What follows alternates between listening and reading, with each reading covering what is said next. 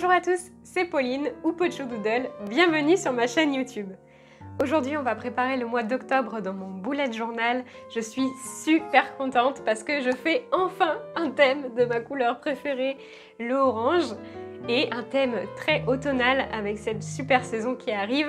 Comme d'habitude, j'ai choisi un film Disney pour m'inspirer. J'ai fait un petit sondage sur Instagram pour savoir quel était le film qui vous inspire le plus l'automne. Et vous avez choisi en majorité Rox et Rouky, et c'est aussi celui auquel je pensais. Donc c'est parfait, c'est celui que j'ai choisi. On peut commencer maintenant. Je commence par noter le mois dans mon tableau des thèmes. Rox et Rouky est sorti en 1981. On fête déjà ses 40 ans. Puis j'ajoute ma couleur du mois sur mon futur log. J'utilise toujours mon feutre Edding 1340. Mais cette fois, j'ai aussi prévu d'utiliser des encres. Parce qu'au mois d'octobre, c'est Inktober. Je vous en parle plus loin. Faisons déjà un tour de mon mois de septembre. Vous avez peut-être loupé ça, j'ai posté une vidéo bonus cette semaine. Dans cette vidéo, je vous montre en détail mes pages de semaine. Elles sont aussi toutes sur Instagram. Voilà ma double page de couverture préparée au crayon. J'ai donc choisi d'utiliser des encres pour ce setup. J'ai cette encre Sienna de la marque Pélican, mais je pense qu'elle ne sera pas assez orange pour moi. Alors je vais mixer mes encres jaunes et magenta Sennelier. J'ai aussi de l'encre de Chine noire. Je vais prendre un morceau de page de mon carnet précédent pour faire des tests d'encre. Alors, pourquoi des encres pour le mois d'octobre? En octobre, il y a un défi de dessin qui s'appelle l'Inktober, qui à l'origine était un challenge à faire uniquement à l'encre noire. Tous les ans, le créateur d'Inktober propose une liste de 31 mots. Le défi, c'est d'illustrer un mot par jour pendant tout le mois. Cette année, j'ai décidé de le faire en version digitale. Donc j'ai eu envie de sortir mes encres pour mon bullet journal. Comme vous le voyez, j'ai choisi de représenter l'arbre dans lequel niche la chouette Big Mama. J'ai dilué plus ou moins mon encre de Chine pour faire des nuances de gris. Le papier de mon carnet résiste vraiment bien.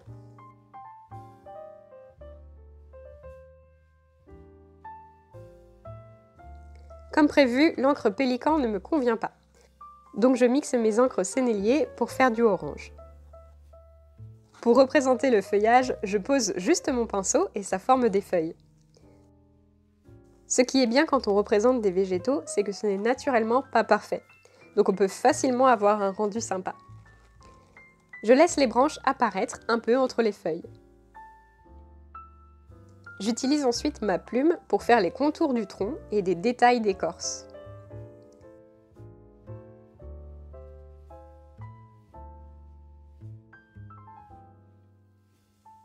J'ajoute aussi des feuilles qui tombent, bien sûr.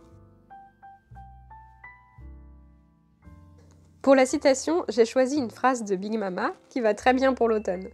Le temps a une façon bien à lui de changer les choses. Et je l'écris avec mon encre de Chine et ma plume.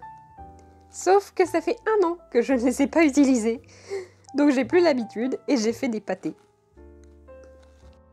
Mais c'est pas grave.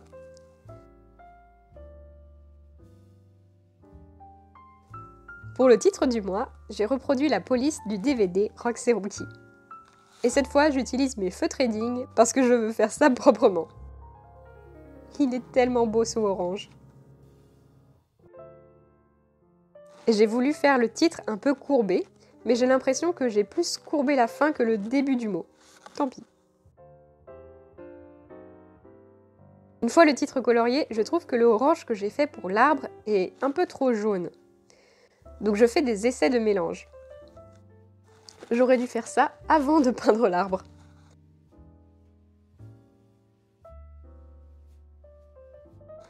Voilà, avec un peu plus de magenta, c'est parfait. Je repasse sur les feuilles qui tombent, la pelouse et quelques feuilles dans l'arbre. Pas toutes les feuilles. Je trouve ça joli d'avoir un panaché de orange. Je décide d'utiliser ce mélange d'encre pour colorier la suite. Sous le titre, je fais toujours une mini-illustration avec des mains en gros plan. Parce que ça donne un détail subtil du film et parce que ça me force à dessiner des mains. Pour préparer ce thème, j'ai revu Rouky. J'avais oublié à quel point il est triste. C'est encore plus violent que Bambi. Dès la première scène, la mère de Rox se fait tuer par le chasseur. Aussi, dites-moi que je ne suis pas la seule à toujours avoir imaginé que c'était le renard qui s'appelait Rouky et Rox le chien. C'est bien l'inverse. Rox est le renard. Pour les contours, j'utilise mon Tombow Fudenosuke. Je ne préfère pas retenter la plume tout de suite.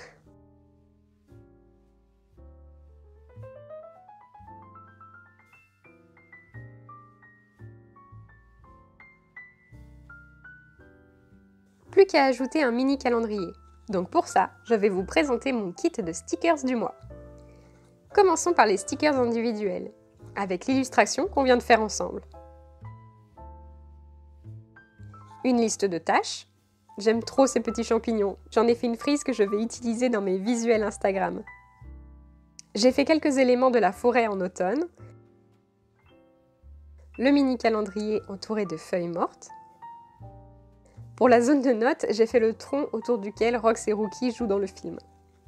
Pour ce kit, j'ai eu envie de représenter Rox et Rouky, mais j'ai choisi de le faire dans mon style, pour que ce kit soit plus neutre. J'espère vraiment que ça vous plaît comme ça. Pour la planche de stickers Tracker, vous l'avez déjà vu dans ma vidéo de la semaine dernière sur comment je fais mes planches de stickers. Et j'ai fait 3 échantillons de washi que j'aime beaucoup. On y retrouve le renard et le chien. Comme d'habitude, ce kit de stickers est disponible dès maintenant dans ma boutique en ligne. Je colle donc mon sticker calendrier sur ma page de couverture. Dans la zone noire, je note les premières lettres des jours avec mon stylo Uniball Signo blanc. Et là, c'est le drame. Je réalise que je n'ai pas fait assez de cases. Bon, je décide de caser quand même le dimanche dans la demi-colonne de fin. Et ne vous inquiétez pas, j'ai corrigé ça sur mon fichier pour vos prochaines commandes. J'entoure en orange le 8 octobre parce que c'est mon anniversaire. Pour délimiter le mois d'octobre dans mon bullet journal, je choisis le washi motif plaid. Vous avez l'habitude maintenant, je trouve vraiment sympa de voir les mois comme ça sur la tranche de mon bullet quand il est fermé. Après avoir terminé cette double page, mercredi soir, je n'avais pas encore préparé ma page de calendrier. J'ai essayé de voir si les feuilles d'érable que j'avais découpées pour le décor pouvaient servir de case. J'ai même préparé cette transition. Mais finalement, ça n'allait pas. Donc le lendemain, j'ai opté plutôt pour une seule grande feuille d'érable au centre de la page. J'ai refait mon mélange d'encre orange et j'ai peint la feuille. J'avais déjà fait ce style de calendrier en mars pour le thème Mulan et Magnolia. Mais l'élément central était une fleur en pop-up. Autour de la feuille, je fais mes cases de calendrier en 5 points sur 5. Au-dessus, je fais une zone pour mon livre audio du mois. Et en dessous, une case pour des notes. Je suis vraiment contente d'avoir choisi d'utiliser mes encres Sennelier. Je ne sais pas si ça se voit bien à la caméra, mais elles ont un fini brillant, contrairement à l'aquarelle qui est mate. Ça pepse vraiment dans mon bougeot. Et ça ressort encore mieux avec les contours à l'encre noire. J'ajoute les initiales et numéros de jour dans des cercles au feutre orange. Mais non, mon chat, c'est juste des vis dans le mur, c'est pas des mouches ou je sais pas quoi. Viens. Mon calendrier est donc vertical avec une semaine par colonne. Je découpe le côté de ma page de droite pour laisser apparaître les onglets du dessous. Et ma caméra a décidé que c'était la fête et nous a fait des effets d'autofocus.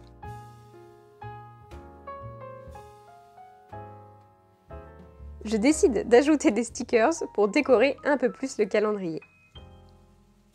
Je choisis les noisettes et les glands. Si vous ne le savez pas déjà, j'utilise rarement ce calendrier pour planifier des choses. Le plus souvent, les événements sont notés dans mon futur log, puis directement dans mes weekly. Donc, je me sers de ce calendrier pour faire un doodle par jour. Et je trouve ça super sympa. Passons maintenant à ma double page de tracker. J'ai imprimé mon tableau de suivi de sommeil et d'activité sur du papier autocollant. Mais il a beaucoup changé pour ce mois d'octobre. En plus de mes heures de sommeil, j'ai choisi de traquer mes heures de travail. Comme vous le savez sûrement, ce mois d'octobre sera mon premier mois en tant qu'auto-entrepreneuse à temps plein. J'ai envie de voir si j'arrive à me tenir à des journées de travail de 9 h à 18 h. Et je mettrai différentes couleurs en fonction du type d'activité que je fais. Pour décorer cette page, j'ai choisi, comme toujours, du papier teinté au thé. Je vais faire du collage, peut-être aussi avec ce papier orange. Je commence par déchirer les angles de papier teinté. J'aime bien que la forme ne soit pas vraiment contrôlée. Je colle le premier coin et j'aime bien les imperfections, les plis qui se sont créés. Donc je décide d'amplifier cet effet pour le deuxième coin, en froissant bien le morceau de papier teinté. Pour la touche de couleur, je choisis finalement d'utiliser mes bandes de washi. Je mets les feuilles qui tombent en haut de page, avec au centre le morceau qui restait des bandes utilisées pour la couverture. Et en bas, je mets les deux copains qui se courent après. Je suis très contente du résultat. Je suis un peu déçue qu'on voit autant les glands de la page du dessous, mais ce n'est vraiment pas grave. Rien n'est jamais grave, on est là pour s'amuser avant tout. Je découpe mon premier onglet avec mon couteau de précision.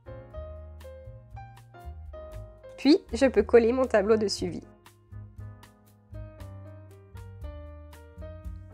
J'ajoute un titre dans l'espace du dessus. Et en dessous, voilà les catégories d'activités que je veux quantifier. La création pure, donc du dessin, de la fabrication de stickers ou autres, de la préparation des commandes. Avec contenu, j'entends le temps passé à créer des posts Instagram, l'édition des vidéos, l'écriture des descriptions. Bien sûr, il y a les tâches administratives auxquelles je ne vais pas pouvoir échapper. Et enfin, le temps que je prends pour suivre des formations et développer mes compétences. Nouveauté du mois. J'ai décidé, avec mes stickers tracker, de suivre mon humeur. Je ne le fais en général pas comme ça, parce que mon humeur est plutôt constante. Donc presque toute ma page serait de la même couleur. Je vais donc colorer en fonction de mon état de motivation. Parce que je peux être de bonne humeur, que je sois super productive et motivée, ou fatiguée et feignante. Donc je vais plutôt traquer ça. Je vais laisser en blanc les jours de fatigue et démotivation. Comme mon stylo blanc ne ressort pas assez sur le papier teinté, j'ajoute un morceau de page que j'avais découpé pour mes onglets. Et voilà pour ma double page de tracker. Je suis vraiment impatiente de découvrir comment je vais m'organiser et me sentir dans cette nouvelle vie créative.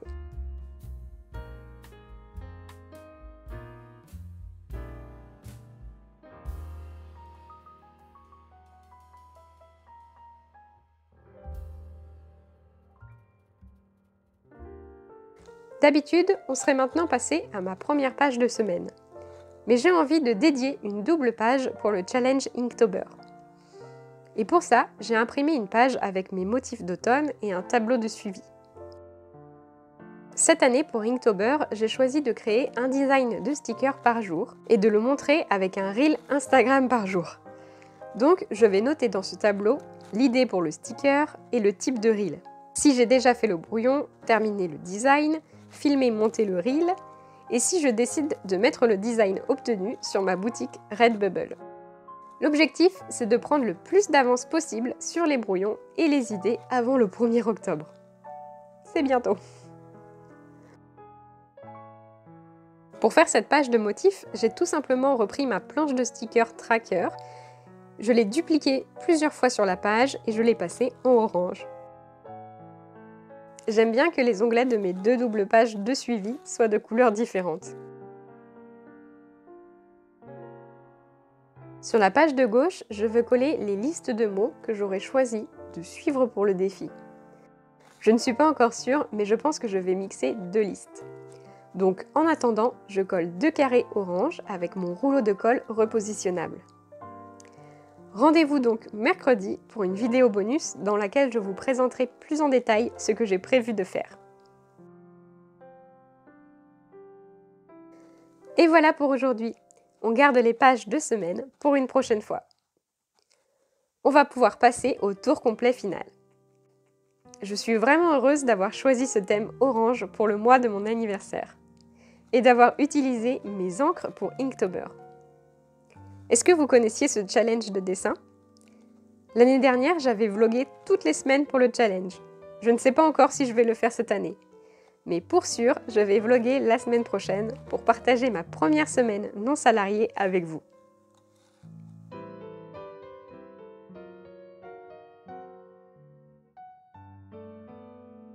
Et voilà pour le thème d'octobre dans mon bullet journal. J'espère que cette vidéo vous a plu, que vous aimez mon kit de stickers.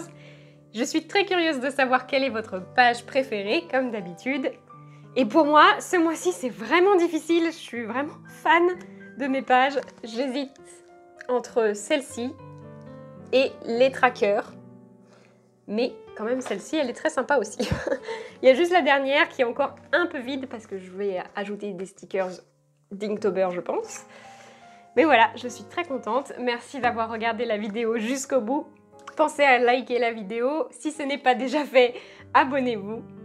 Je vous souhaite une très bonne semaine et à bientôt!